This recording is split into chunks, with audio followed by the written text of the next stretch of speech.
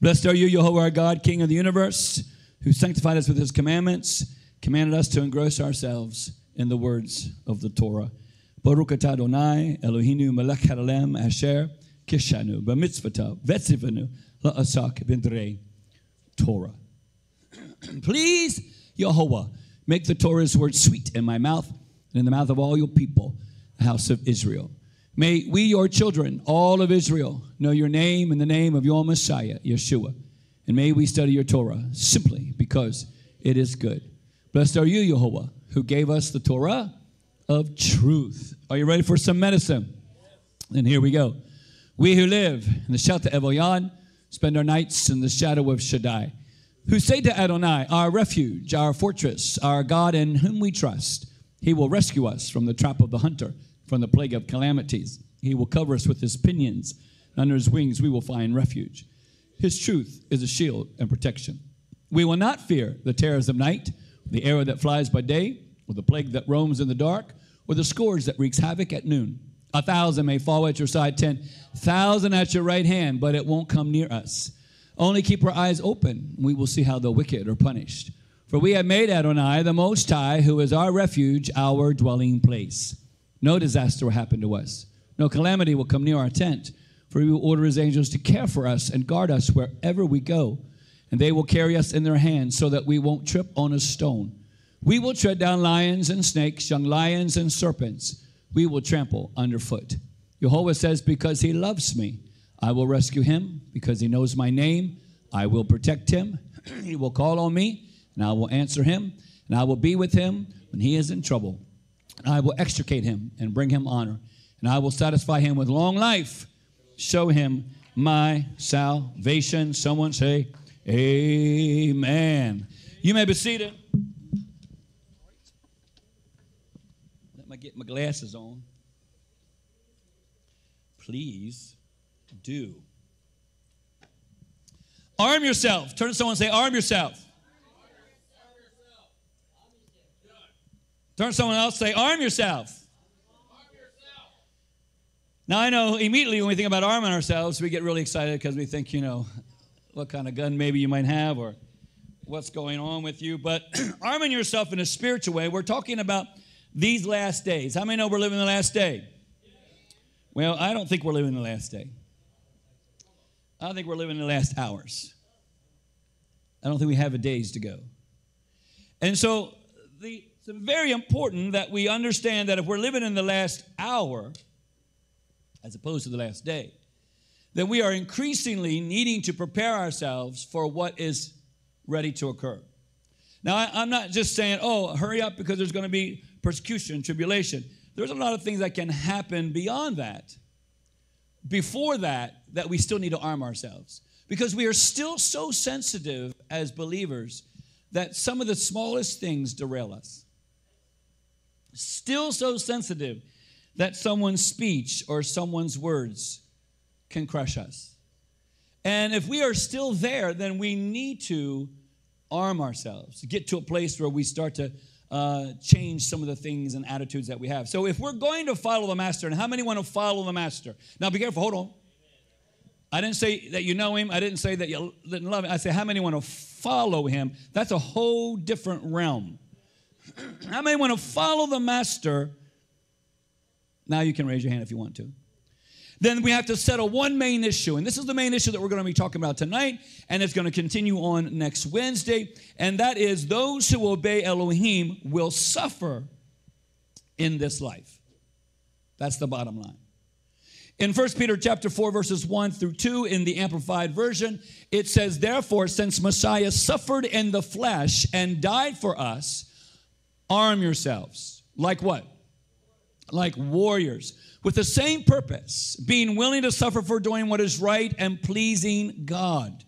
Because whoever has suffered in the flesh, being like-minded with Messiah, is done with intentional sin, having stopped pleasing the world. Excuse me. So that he can no longer spend the rest of his natural life living for human appetites and desires, but lives for the will and purpose of God. Definition, arm yourself. Definition is our sights have to change from earthly, worldly, to spiritual kingdom. Means that we have to change our priorities. It means that we have to change our thinking. That means that we have to change our desires. So no one, to arm yourself, doesn't mean that you go to your little promise box and you pull it out and you read it and you say, wow, I've armed myself tonight. That is not enough. It doesn't mean that you quote the scripture daily. A lot of people can quote scripture, and you know, even unsaved people can quote scripture. Even the devil knows more scripture than we do. And I don't care how many things you have mounted on your refrigerator. After a while, you just ignore them anyway, correct? And so no one is trying to claim its benefits each time that you see those things. Yet it holds one of the greatest promises. In 1 Peter chapter 4, verses 1 and 2, it gives us one of the greatest promises of the Brit Kadashah, and it assures us that those who suffer as Yeshua suffered will cease from sin. To arm ourselves must mean then that we are living in a day and age where we can no longer live like we want, act like we want, no longer participate in the culture and society. We've already went through Purim. We're going to go through the cleansing of Passover and go through all the fall feasts, and the fall feast ended up in Hanukkah. It's really all about making sure that we have following Yeshua HaMashiach, that we have given him our lives totally and completely, that we've decided that our way of living is not working, and that we have to start living the way he wants us to live. And that means we have to arm ourselves with the word of God. And it means that we have to do it like warriors. We have to realize that we're going to suffer like he did. And look what he says. Died for us. That means it's a fleshly suffering, not just a spiritual suffering, okay? A physical suffering with the same purpose. We have to have the same purpose. What? I'm willing to suffer for the will of God. Now, again, that is a hard thing to swallow, because the will of God is, as we grow, is so different than our will. And we are so struggling to fight and live and cause our will to live. It's really hard to give it up. I said on Saturday, the one bad thing about a living sacrifice is that the living sacrifice wants to crawl off the altar. And we all know, no matter how many times we say, Lord, I surrender all, when we get to the place where it really truly is a surrendering of something that we don't want to surrender, that's when the struggle happens. You might not be addicted to alcohol, so you say, I give it up. Well, that's good that you can give it up because you're not addicted to it, right? It's an easy peasy thing. But there are things that God is requiring us to yield to, and it will cause us to suffer for the cause of Christ. So they will come, this purpose of arming ourselves, is that we will come to a complete spiritual maturity.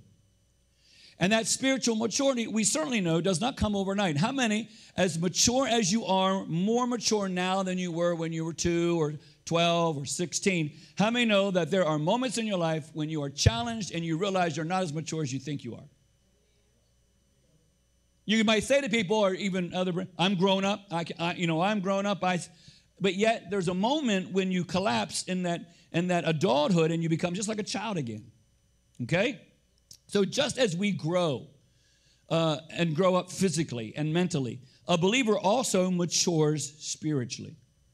And so 1 Peter chapter 2, verse 1 and 2 says, and we're going to be looking at a lot of verses tonight. It says, therefore. And when he says therefore, what's he want you to do? Find out what it's there for and pay attention. Therefore, do what? Rid yourselves of all malice, of all deceit, hypocrisy, envy, and of all the ways there are of speaking against people. And be like newborn babies, thirsty for the pure milk of the word, so that by it you may grow up into, I like that word, what is it? Deliverance. What does deliverance mean? If you have to be delivered, that means you must have something to be delivered from. Right? No one delivers you from joy. No one delivers you from love. I mean, it seems like sometimes situations take that from you. They took it from you. But to be delivered, the mere understanding of being delivered means you have You have items in your life that need to be eradicated from your life. There are things in your life that need to be set aside. And the only way that happens is through a deliverance. But the arming yourselves means it's not a spiritual deliverance, which means you have malice. I can pray for you all day long and command that malice to leave you. But there's going to be a moment. You might have empowerment. You might even feel the Holy Ghost on you. But I guarantee you that malice will not leave until you exorcise that out of your life. And so we begin as babies and ideally progress from infancy to childhood, then to adolescence, and then to adulthood, and then finally to maturity. And if anyone here says, I am fully mature, then you're about ready to pass away. You're not long, right? You're not long for this world because when you've arrived to the place of complete and total maturity, then there's no need for you here. And so Ephesians chapter 4, verse 14 says, we will then no longer be infants, what? Tossed about by the waves, blown along by every wind of teaching, at the mercy of people, clever in devising ways to deceive. And Hebrews 5:14 says, but solid food is for the what? Mature, for those facilities or faculties have been trained by continuous exercise to distinguish good from evil. Now, what is the one word we hate there in this verse? No. Exercise. We want a pill. We want someone to come in and move my arm for me. Thank you. I feel strength now. Glory to God. Exercise means you have to make a determination that you need to do something about something, and you have to exercise it physically, spiritually, mentally. If you're going to renew your mind, that requires exercise, doesn't it? It requires you taking something out and then placing something in, or putting something in to chase that which is not right out. Either way you want to look at it, something has to go out and something has to come in, correct? And that's exercise. And we don't like exercise. I don't care who says they do, they don't. There's a moment, I mean, you might have some endorphins that really get you there, but at the same time, if you could be fit and strong without it,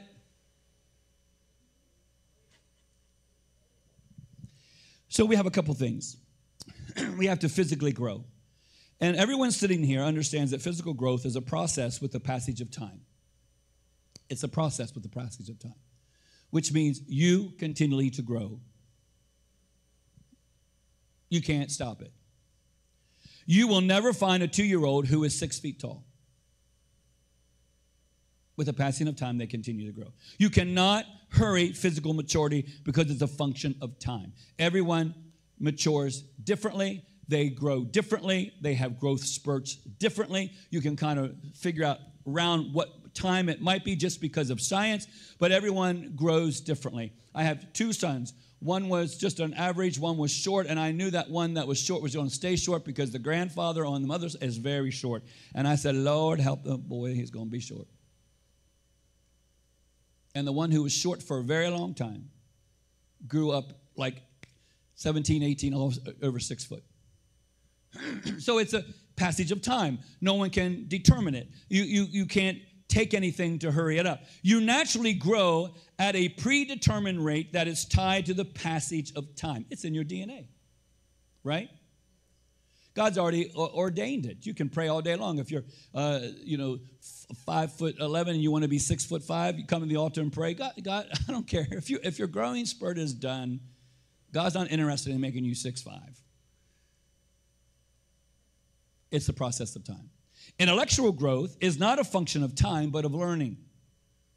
Which means if you are 30 and have yet to master the first grade level of reading, you will not be able to comprehend the 10th grade level because you have not continued with intellectual growth, no matter how much physical growth you have. Conversely, there are 12-year-olds who have completed their high school education because they have increased their learning, therefore their intelligence has grown, and therefore they have surpassed their actually physical growth, and they're smarter than what their physical growth says that they can be. And then we have spiritual growth. So we have physical growth, that is a progression with time. We have intellectual growth, which is not a function of time, but of learning. And then we have spiritual growth, which is not a function of time or learning. People who have been born again for years are still immature babies or children in the Spirit. When someone says, oh, I've been born, I know more than you, I've been born again 30 years, but storm off and slam a door. They're not mature.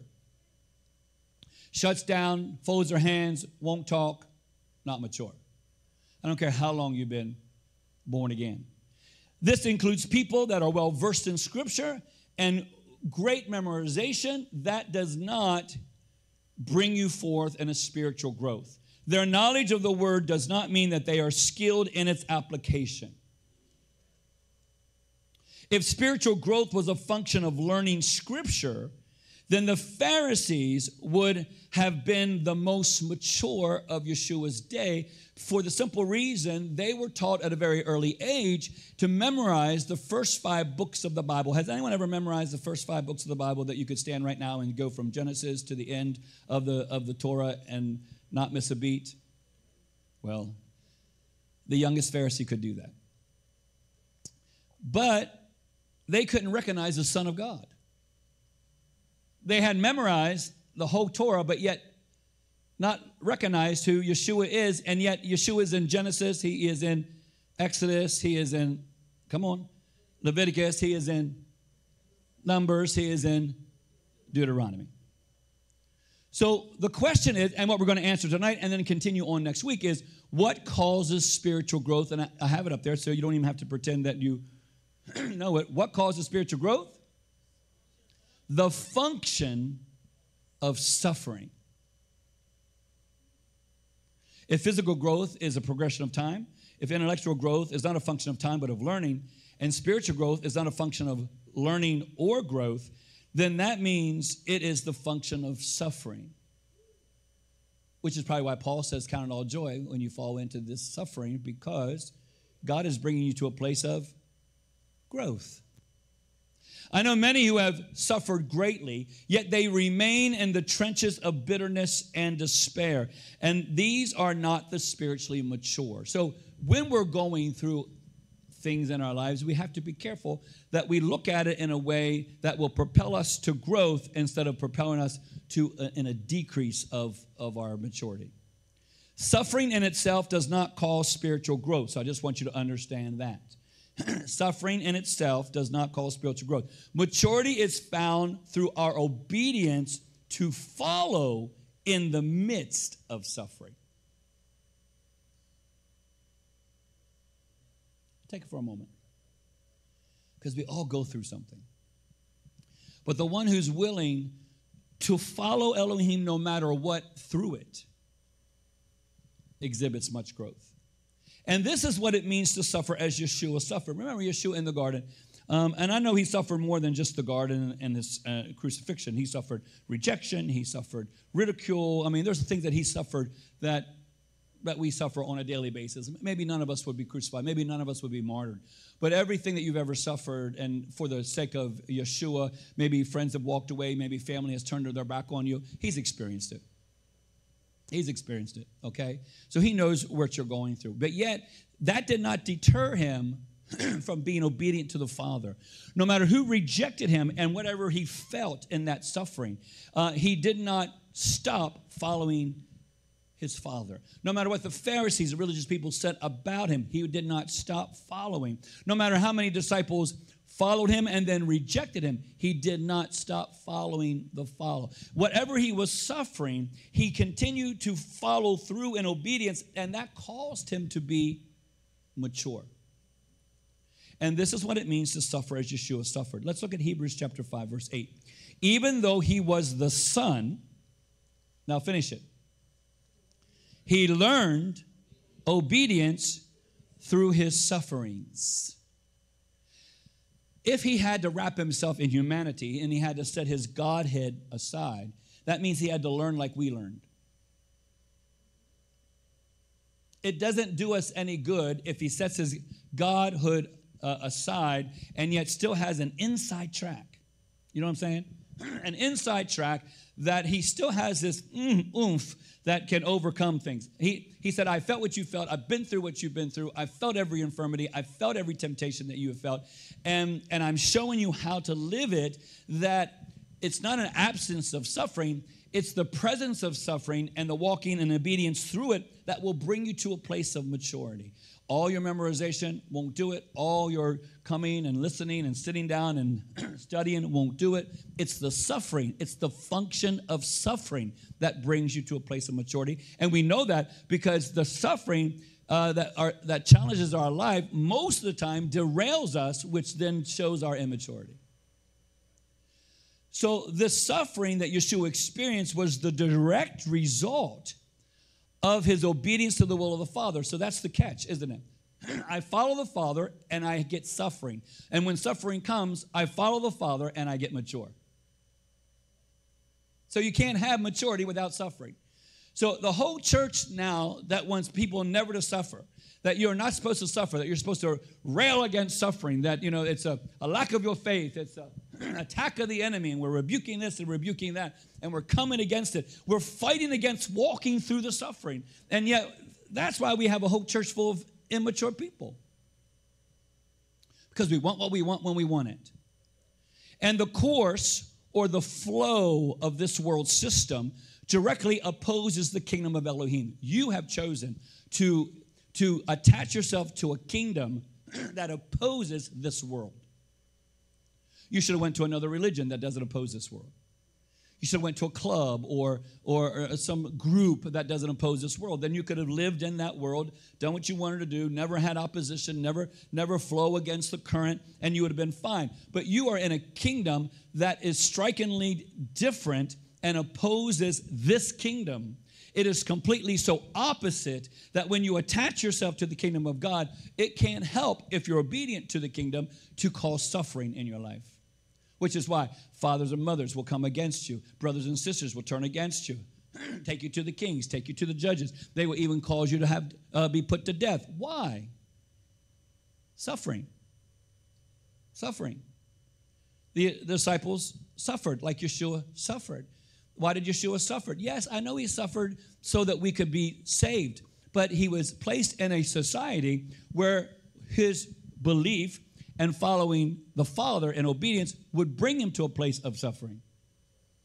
Well, what day are you living in? The last day or the last hour, which means maybe you should have been born 100 years ago. Maybe you should have been born 200 years ago. Maybe in that moment where it's not going to be such an anti-spirit, anti-Messiah, the end of the age where the society is turning on you. 40 years ago, whether you were born again or not, everyone pretty well basically had some good morals. I mean, you weren't really challenged by people who wanted to do right. Most people went to church, whether they followed him or not. It wasn't a thing that people, you go there. No one cared. But today, in the kingdom that you're living in the kingdom that you've chosen to follow, which means the whole Word of God, you start seeing the challenges not only in the outside, but in the system of this religious order that is going to cause you to suffer. And Yeshua already said it. So therefore, when we obey Elohim, we move against the current. This automatically introduces conflict. Automatically. Excuse me. Which gives birth to persecution, affliction, and tribulation. Automatically producing conflict, which puts you in persecution, affliction, and tribulation, which is why we see what we see, even if you go through a place where they are protesting something and you're different and you have a shirt on that says differently. They won't just look at you. They will attack you. And you can say, well, then you need to be careful where you wear your T-shirt. Well, that would be like saying to Yeshua, you need to be careful who you talk to. Only talk to those who can't harm you. Only talk to those who are not going to speak against you. And you know that we're living in a day and age where that's going to be almost totally and completely impossible. So obedience in the midst of this conflict causes spiritual growth. So if I would have started with this teaching and said, how many want to spiritually grow into maturity? We all would have lifted our hands, and I would say, well, then good. Here's some suffering, and I'm going to give it to you, and this is what I want you to do. I want you to go to this place, and I want you to go to this place and speak the gospel. I want you to go preach here. I want you to go in the midst of the lion's den. I want you to go into the fiery furnace. And most of us will say, well, I really need to pray about those things. I want to see whether God really wants me to go there. But I already told you that God wants you to go there because he said, as I suffered, so will you suffer. And then he tell the disciples to go into all the world, correct? And so they went. So when we look at this, again in 1 Peter 4, 1 and 2, I'll read it again. Therefore, since the Messiah suffered physically, and in the spiritual age that we're living in now, except for very few, I think the majority believes it's more spiritual than it is physical. Yet Yeshua talks about it physical. You will suffer physically. Then you too are to arm yourself with the same attitude. So that means I have to anticipate that I will, in my stand, as I am obedient to the will of God, will cause conflict. And that conflict will bring persecution upon me. It will bring tribulation upon me. It will bring maybe a suffering of my body that I don't want to, but I'm willing to because I have to arm myself for it because this is what's going to happen. And I have to have the same attitude that Yeshua said was this. I don't care if you stone me. I don't care if you kick me out. I don't care if you reject me. I still must speak the truth. And the truth is what's going to set you free. Is that the same attitude we have? Or we kind of look in the way that we can get around it so we can just be calm and a little bit not so abrasive. And I'm not talking about being abrasive to be abrasive because you can speak the truth enough to be abrasive. You don't have to have your personality in there being abrasive too. Because you want truth to be abrasive, not your personality. Your personality turns people off. Your abrasiveness of the Word of God digs and plants a seed that even though it looks like it ticks them off, they will go away and think about it. If you mix your attitude in it, they will go away and think nothing about that, but they will think about your attitude.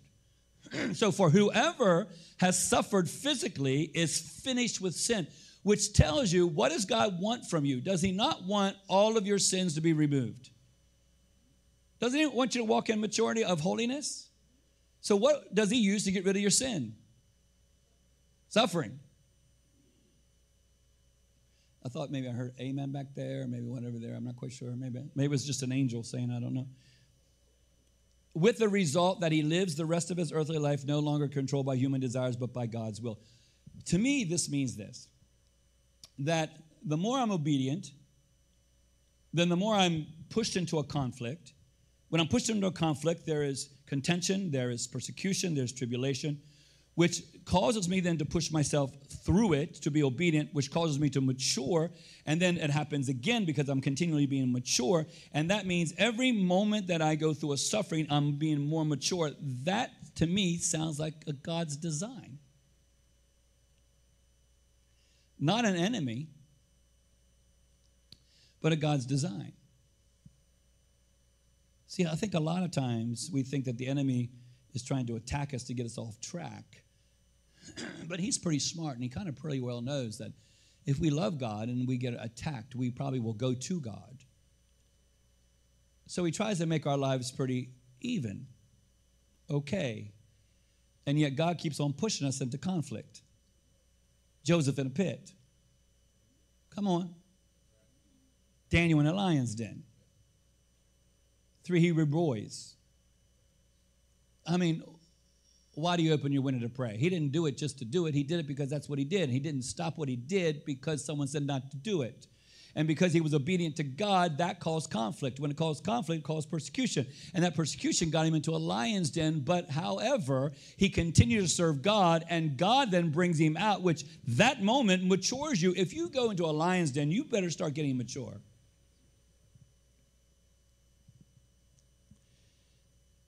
Obedience in the midst of this conflict causes spiritual growth. Let me just ask you this again. How many want to spiritually grow? We sing that song, be careful little hands, or careful little mouth what you say.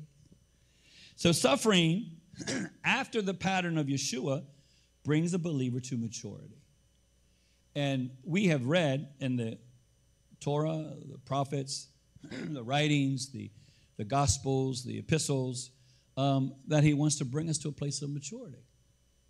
No more as babies tossed to and fro. Well, that would mean then not only with doctrines, but it means that when conflict comes, as a baby, I'm tossed to and fro. I get upset. I do this. I run away from the conflict. I don't want the conflict. I try to hide myself from the conflict. I try to appease the conflict by stepping back a little bit, but that's not really what God is talking about, is it? So this kind of suffering is caused when we resist the will of man to submit to the will of Adonai.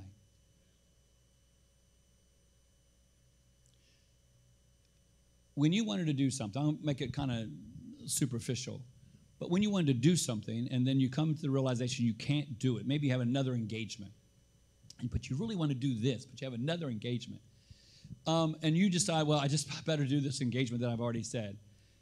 You start to suffer inside. You really want, I really want there. I want to go there. And the whole time you're there at the engagement that you've been supposed to go, your whole countenance is off. Your whole inner being is out. Because where do you want to be? Over there. So there is a conflict, a suffering that you go through. All right? So it's not the religious suffering of self-induced pain and neglect. It's not dying of disease or lacking the finances to pay your bills. That's not the suffering that Yeshua is talking about. Because guess what? Sometimes we have and sometimes we don't. Isn't that what Paul said? When I have a lot, I praise the Lord. When I don't have a lot, I still praise the Lord. Guess what? Sometimes I have it and sometimes I don't. And there are moments when you say, oh, everything is good financially. And then the next day it's like, oh, what happened to my finances? And it's usually when you take note that, oh, my finances are going real well. And you should have known not to say anything. You should just get your eyes off them and say, I can't even look at them. Because I know something's coming. In the days of I'm sure they still do it in monks. We used to go up and they would fast, but they also would beat themselves because they felt the more pain they could bring to themselves, the more glory God would get.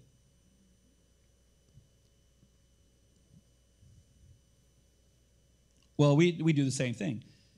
We think, oh, if I religiously suffer, if I induce this pain or neglect, okay, I'm going to fast for 10 days. Okay, but if you're running away from conflict and you're trying to just induce pain, I'm not saying fasting is good, fasting you're supposed to, I get it. But if you're just doing it to self-induce something, to bring yourself more holy, to bring yourself to a spiritual growth, that's not going to do it, because the function of spiritual growth is suffering, not self-induced suffering, but going through something that you continue to go through even though it's painful for you. So Yehovah receives no glory from these things. You might receive something from it. Oh, I did this, I did that, I suffered for the Lord, hallelujah. You might receive some glory, but how many know that what you receive does not mean anything when it gets to heaven? So this mentality has actually caused many to search for an opportunity to inflict themselves with suffering in order to feel worthy. And the believing that Elohim is pleased if they make themselves suffer for him, which, in the olden days in the church, the more poor you were, the more spiritual you were. You know what I'm saying? So, they wore it as like a banner. Look, I'm suffering. I don't have this. I don't have that. Do you have a TV? Oh, no, I don't have a TV. Oh. They carry it like I'm suffering for the Lord. You know what I'm saying? I might want one, but I won't get one because, well, that's just, you pleasing you, and God's not really getting anything for that. This perverts their relationship. It's causing it to be based on works and not grace. And if you follow God in obedience, you're going to have enough conflict anyway. You don't have to make up your own. So we are to embrace the suffering that Yeshua experienced. I know we look at it and we say, what a loving God that would do that. But God is looking down at us and saying, and I'm expecting you to do the same. Yeshua did not suffer because he was diseased. He didn't suffer because he lacked money to pay his bills or his taxes. Remember, if he needed to pay taxes, what did he do? He sent Peter fishing. So maybe the next time you say, I don't have any money, I might say, well, go fishing. And you might say, well, I got to go fishing. Don't you have 20 to loan me? No, go fishing. Maybe if you went fishing, you might have some money. Maybe a gold piece would be in the fish. Hallelujah. Gold's pretty good, isn't it? So this suffering he experienced was to be tempted in every manner possible and yet remain obedient to his Father. When we live in the last day, read the book of Revelation, read the tribulation. The tribulation, though we want to get out, though most people or a lot of people are pre-trib because they don't want to go through suffering, but can you imagine how many spiritually immature, if there was a pre-trib, that God would bring into heaven? Do you understand that he would bring people in who didn't want to experience anything? And he doesn't. He's coming after a bride without what? Spot and without wrinkle, who is fully mature, and that means suffering. So really, tribulation, though we look at it as an act of the enemy's raging, could be an act of God maturing his bride before he returns. Hebrews chapter 4:15 says this. Did I read that? Did I pass it? I don't even know what happened to my notes. Oh, I see where it is. For we do not have a Kohen Gadol, unable to empathize with our weaknesses, since in every respect he was tempted, just as we are, the only difference being that he did not sin. That's the only difference. What does it mean he did not sin? It means that he did not stop the conflict. It means that he went through it in obedience. It means he didn't run away from it so that it wouldn't have its work in it. He did the work. He went through it, and it was brought to him as conflict. He went through the conflict because he's obedient. He was obedient, which caused the conflict. Once he goes through that conflict, he does it still because it's obedient, no matter how it makes him feel, no matter what it entails him to experience. He walks through it. It's the job, and you're in the coffee room and they're talking about something that is contrary to the word of God, and you're there, and your silence could mean that you agree with everything that's being said and you choose to be silent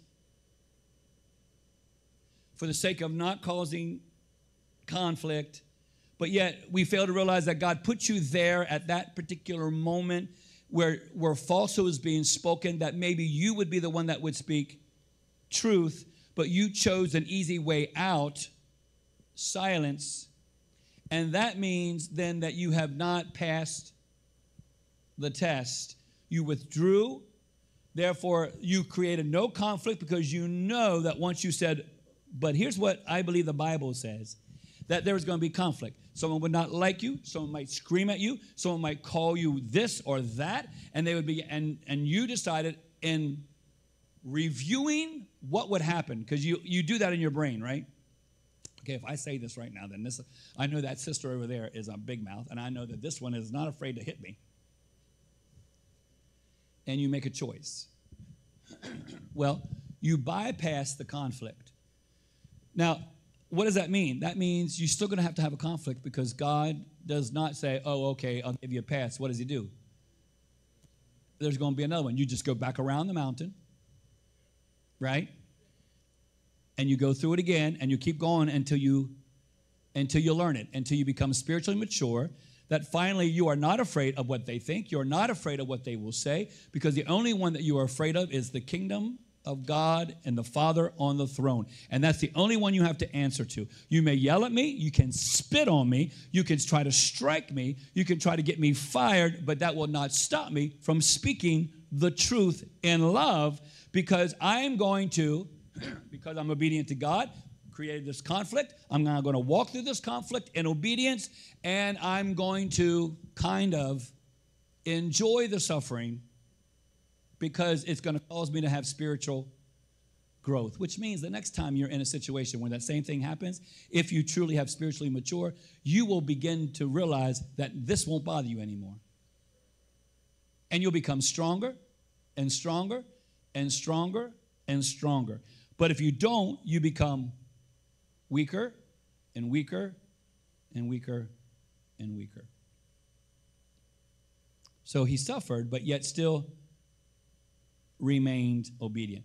We face resistance when our desire and the desire of those who influence us will go one direction, but Jehovah's will goes another.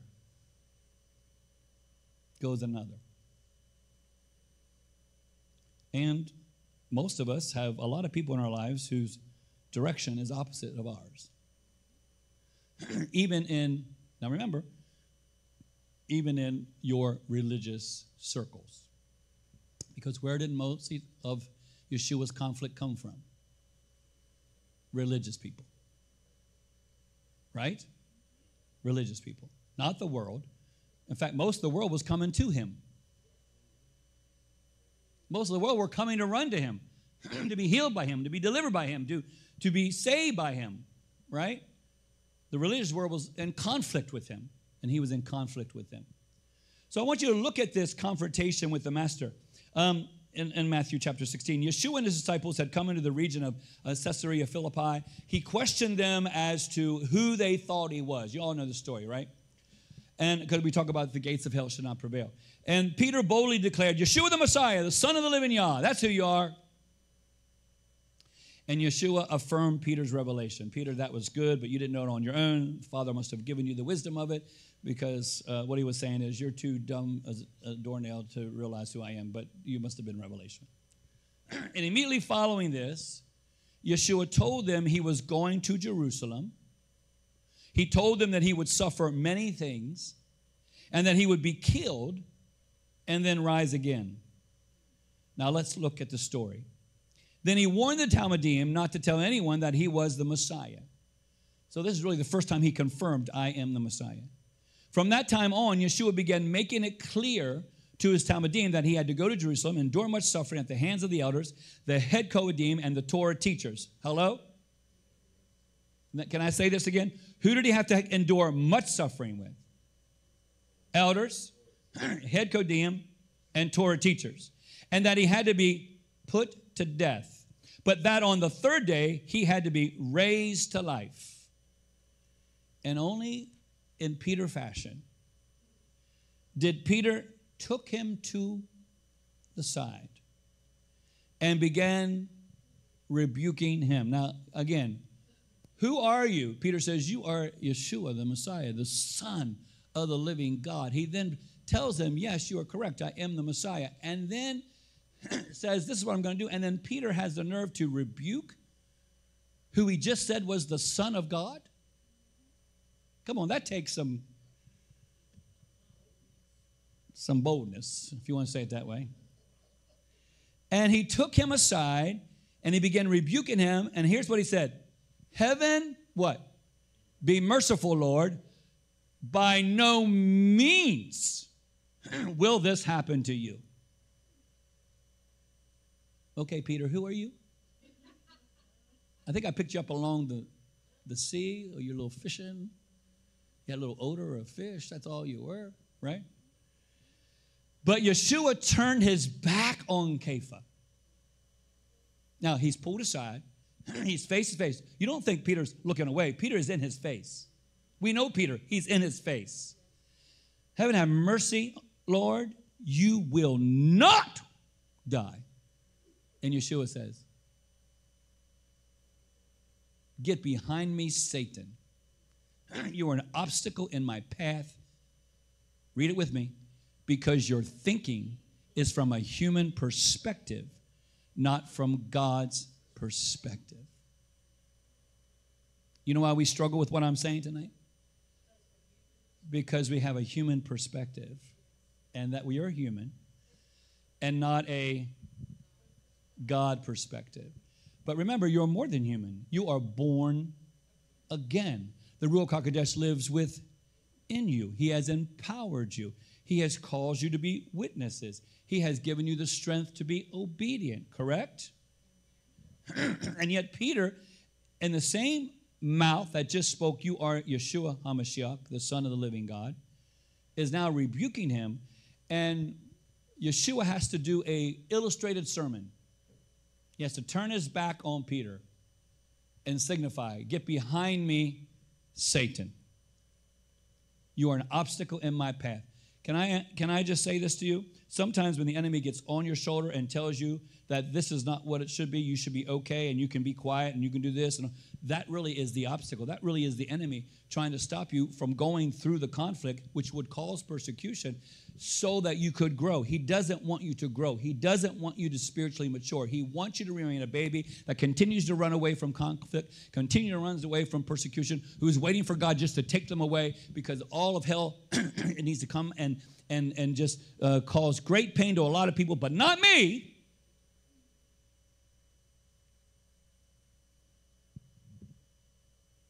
Yeshua had told his disciples that it was Elohim's will that he suffer, die, and rise again. Yet Peter and the other disciples believed it was only a matter of time before Yeshua would set up his kingdom. We are in the same place. We think it's just a matter of time that he sets up his kingdom, and Yeshua is saying, I have to mature you first. And you must suffer like I have suffered for the kingdom. Acts chapter 1:6 says, when they were together, they asked him, Lord, are you at this time going to restore self-rule to Israel? This is interesting because that's all that we want. The whole premise of people living in the last day, even in these oh my Lord, what are they called? These things coming? The eclipse coming, all this. All we want is the rapture. The Lord's coming. Lord's coming. Sign, Lord's coming. Lord's coming. We're still saying self-rule. He's coming back to set up his kingdom. We can't wait for his kingdom. We can't wait for his kingdom. We can't wait for his kingdom. We can't wait for his kingdom. His kingdom's come. His kingdom come. His kingdom. Okay. I'm excited about his kingdom coming. I want his kingdom to come. But you know what he needs to do a lot? I know me and I know you. We got a lot more maturing to do. Come on. We got a whole lot more maturing to do. Because we're still afraid to voice. We're still afraid to make a stand. We're still afraid someone's going to throw something at us. We have to duck. We're going to get hit. We're going to suffer. What if they kill me for no reason? Well, if they kill you, it's for no reason. There is a reason. The reason is that you stood up for the kingdom of God. And maybe it was for such a time as this that you would make a stand. And yes, it might cost you your life, but it doesn't cost you your life completely because you have eternal life. But we still struggle against. But yet Yeshua said, you will suffer like I have suffered. And he wasn't talking spiritually, he was talking physically. Now, I'm not saying let's all sign up and say, well, how can I get suffered physically? Can you have a list so I can decide which one I want? All I'm saying is that you have to be willing to be obedient to the kingdom of God, even if it causes conflict. And if that conflict causes persecution, tribulation, and some hardship to you, you still then walk through it in obedience. Because if you get in there and then get mad at God, if you get in there and get upset at God, and you become bitter and angry, you have walked only halfway through. And then that, because of your lack of obedience, causes you to go backwards instead of forwards. Which I really believe that's one of the reasons why Yeshua kept saying, count the cost, count the cost, count the cost, count the cost. Because an army that goes to fight will have what? Losses. Come on, they will have losses. They will have losses of sons and daughters and men and women, of civilians and warriors. That's what war entails. So guess what? Count the cost. And he said, arm yourself like what? Warriors. And there might be a casualty here or there. You might experience something that you don't want to experience and be uncomfortable with something that you'd never thought you would have to experience if you would have kept your mouth shut. But we're not designed to keep our mouth shut. It's like fire shut up in our bones. We are designed to let the word of God out. How do I know? Because if you are mad, you don't keep quiet too much. So I know you can let it out. You just don't know which one to let out right. And you say, well, I'm a very quiet person. It's those quiet people you got to watch. Because they let it just rest there for a moment. When you walk away from them, they're on your back. You're like, what happened? My sister is 4 foot, nothing. But I wouldn't make her mad. I tiptoe around her as much as I would possibly because she's not, Hammy, you would not even cause her to even blink an eye. She'd be wrapping herself around you on top of your head all around, and she doesn't care. She'd be up on you like, she's got some boldness. She is fiery, and she has no, I hope she's not listening, but she has no filter. She has no filter. She's the one above me. We kind of look alike a little bit, other than she doesn't have a beard. And the difference is, I have a filter, she does not have a filter. But if she ever got on fire for God, I'm telling you what. So why would he die now? The apostles were thinking, when the hope of the kingdom was so near. And Peter was confused, which I understand because we get confused ourselves. I mean, what does he mean? I'm going to die. What will happen to us? What good could his dying possibly do? These are all things that we say to ourselves. What good is this going to do me? Sitting in the coffee break room and they're saying stuff, you say, what good is this going to do if I say something? Who am I? I'm not going to say anything. It's just going to cause a ruckus. How do you know that you're not there for such a time as this to cause a ruckus? Again, I'm talking wisdom, knowledge. I'm not talking jump on the couch and wave your Bible and say, oh, you're going to hell right now in a handbasket. Just want you all to know that. Burning, burning, burning, burning, burning, burning, burning. Really burning. I'm just talking about speaking the truth. Because you can just make people just as mad by speaking the truth calmly. You can just say, that's not true. Then you're looking for the... Let me say it beside the door. That's not true. Let me say it with the door a little bit open. That's not true. Just, of course, I hear the Lord say, run. Stephen knew who he was talking about. Stephen knew who he was talking to when he started proclaiming what he was saying. And they what? Stoned him. He just got his ministry going. He could have said, no, listen. I'm new in the ministry. I need to get some things underneath my belt. I like to be something in God's kingdom for a little while. Right? So I'm going to take this slow. I'm just going to love people over here, minister to people over here. No, he came out of it, full force, preaching the gospel. And when he stoned who? Like Gail says often, and I say it often, Yeshua stands to receive Stephen. So sometimes your maturity doesn't take as long as you think. And sometimes it takes a real long time. His fears, Peter's, focused on self-preservation instead of the will of the Father. And that's when we can try to make sure that we're doing right, because if you are in your brain trying to preserve your life, your reputation, your relationships, that is why you're not speaking truth, then that is motivated by fear. And that's not God. He had yielded to the desires of the same selfish desire and nature that entered the man at the garden. It is the self-ruled will that opposes the will of Adonai. Self-ruled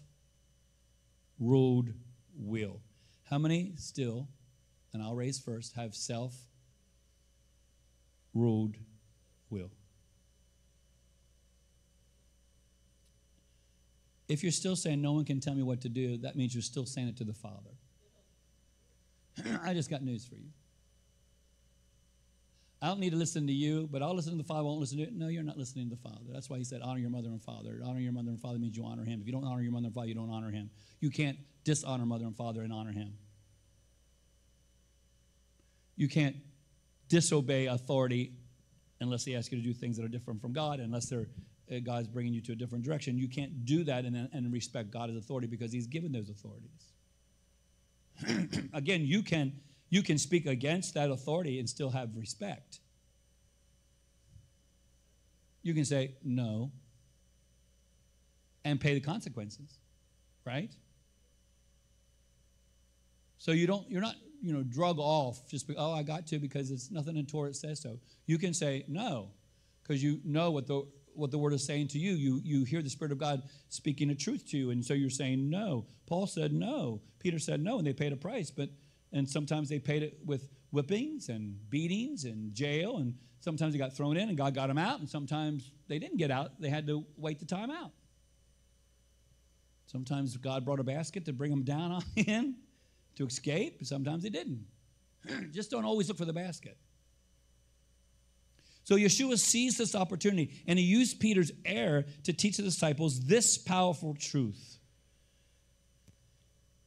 In Matthew 16, 24 through 28, then Yeshua said to his Talmudim, this is a powerful truth, if anyone wants to come after me, let him say no to himself. Take up his execution stake and follow me. You can't follow him and take up that which is stopping you unless you say no to you. For whoever wants to save his own life will what? Destroy it. But whoever destroys his life for my sake will find it. And what good will it do someone if he gains the whole world but forfeits his life? Or what can a person give in exchange for his life? For the Son of Man will come in his Father's glory with his angels, and then he will repay everyone according to his conduct. Yes, I tell you that there are some people standing here who will not experience death until they see the Son of Man coming in his kingdom. Interesting, isn't it? That we have to say no to ourselves and be willing to forfeit our life, no matter what it is, for the truth. That's all, just for the truth. Listen, people put their lives in danger for road rage, which is ridiculous. Okay, they pulled in front of you. You're now going to pull in front of them, get out, have a fight, get a bat, get a weapon. That's stupid. That's for no reason. And lose your life for absolutely no reason. But yet for the kingdom of God, there is a reason. Because it could save someone. Could change someone.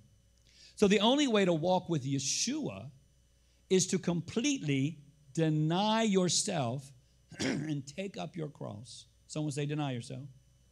Say no to yourself. Maybe that's what we should do every morning. Get up and say, hello, good morning. Thank you for that. My soul is returned to me. Now, no. No to you. Yes to God. And that means dying to your own desire and will. That's what it means. To say no to you means your desire and your will has no place within you. So this attitude enables you and I to follow Yeshua HaMashiach in his example of obedience in the face of suffering. Whether you have died to your desires or not, you will eventually find yourself in a position where you will have to choose between comfort, advantage, security, self-esteem, pleasure, or the will of God.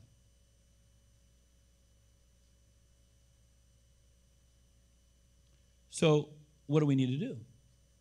We need to arm ourselves. Like what? Like a warrior. Now, I'm not a warrior. We have warriors here.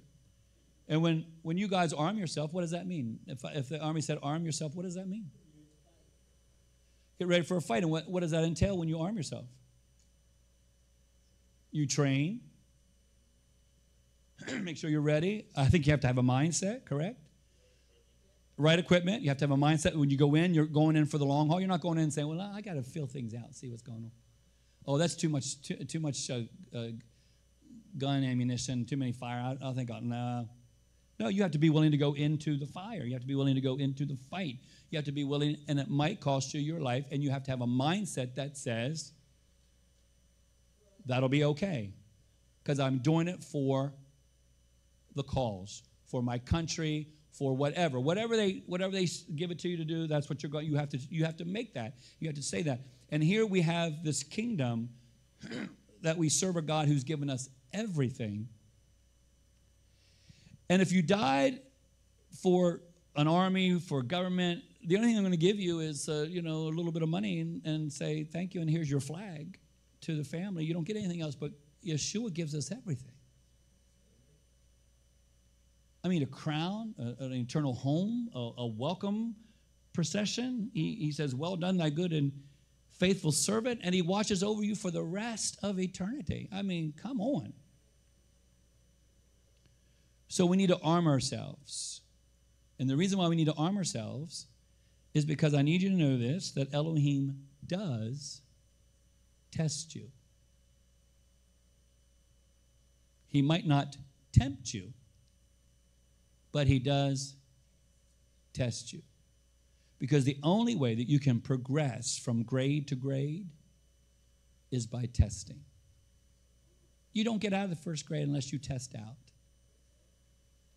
And if we let you pass without testing out in a way that is for that grade, you end up being in high school dumb as anything. And you can't do anything when you leave. And here's the thing about God. He doesn't let you go through just because he thinks you're cute or families cried at the door, in the office. He's interested in your growth. That's true love. He's interested in your growth. So guess what? If you didn't pass the test the first time, we're going to go around the mountain and come back again. He's not going to say, that's okay. That's okay. I get it. No. You can give every excuse, and he's going to say, that's nice. I understand those excuses. But let's try it again. And it means that I am willing to be obedient to God, which will cause conflict. Tomorrow morning when I wake up, I know that if I'm going to be obedient to God, there could be conflict tomorrow morning. Somewhere during the day, there could be a conflict. That conflict could turn into persecution, tribulation, agitation, some stuff. Physically harm me, maybe. But I also have to arm myself to know that I'm going to be obedient even if it causes conflict. And when I do get in a conflict with persecution, tribulation, or whatever's going to happen physically to me, I have to have enough relationship with him to continue to be obedient through it. Praise him in it, not be bitter in it, not be angry in it. I have to walk through it, which is Paul and Silas gives us an understanding. They are in the jail. They've been through it. They didn't just get in the jail. They were beat, whipped. And we're talking about those days, whip and beat. It hurts. Right, you're in. There you go. We'll beat you first, throw you in there, put you in chains in a dungeon. There's no bars where you see other people. There's no TV, no food, maybe a little bread thrown in, maybe a little water. I mean, it is concrete, it is dark, it is dungeon, it is no light, no nothing. Come on. And you're in chains. And they were there because they were obedient, which caused conflict, which brought them to a persecution, which brought them into jail, which brought them into beaten. And they're sitting there talking to each other saying, can you believe this? Why is God letting us do this? This is ridiculous. Where's God in all this? No, what did they do? They started to sing. Started to worship. You know why? Because they thought, this is great. That the truth that I've spoken and the will of God in my life, I'm willing to endure this for the kingdom. Because they had in mind what? Yeshua on a cross. Now remember, just to go ahead of it, this is why Peter said, hang me on a cross, but hang me upside down, because I will not die like my Savior. But I'm willing to die on a cross. And then God shakes the jail and they are released. But there's some people to get saved through all that, right? Who accept Yeshua HaMashiach. So you never know what the purpose of the suffering is. And if you always run away, maybe the will of God for your life will not be performed, and maybe someone will not be touched the way that they could be touched. Maybe someone that was supposed to come to know him will not come to know him because you refuse to grow up spiritually and endure what needs to be endured. Do I have an amen? All right, we'll pick up on it next week. Any questions? Yes, my sister. Okay, make a statement.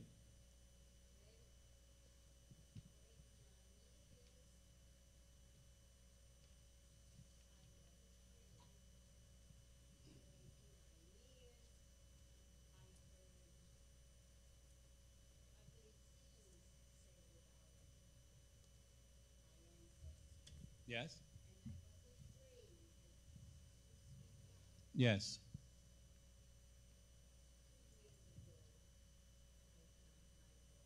Amen.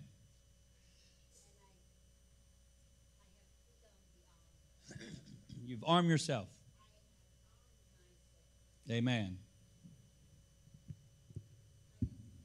Amen. Praise the Lord. Hallelujah. Amen. Perfect example. Perfect example. All right, let's stand before Adonai.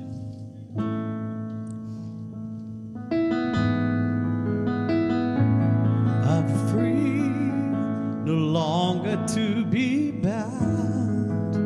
The chains of sin are broken in my life, and I know that I'm free. I'm free, no longer to be bound. The chains of sin broken in my life, and I know that I'm free. I'm free, no longer to be bound.